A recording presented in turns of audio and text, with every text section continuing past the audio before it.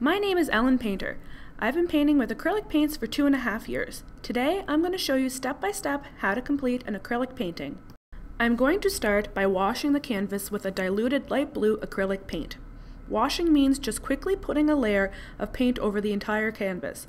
Don't forget to include the edges of the canvas as well. Once dry, grid out your canvas into an appropriate sized grid. Some people don't require a grid depending on your level of skill. After you've finished your grid, you'll want to draw on a rough sketch. Keep in mind proper proportions, composition, and placement. You should have 3 darker corners and 1 light. Also, your focal point should not be centered. This draws the eye into the painting naturally and makes it more appealing. Now I am going to apply a purple coat to the areas of the painting that will automatically be darker or in shadows. First, you will need to determine where your light source is to be coming from.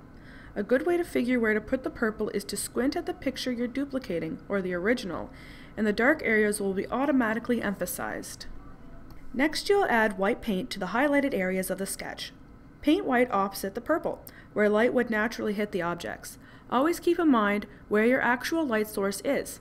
Adding these light and dark areas in the beginning creates deeper shadows and brighter highlights in the end product, giving it added depth. Let your canvas thoroughly dry, then you're ready to do your color blocking. Color blocking is filling in the basic shapes with the appropriate colors. This gives your image a solid foundation to build on.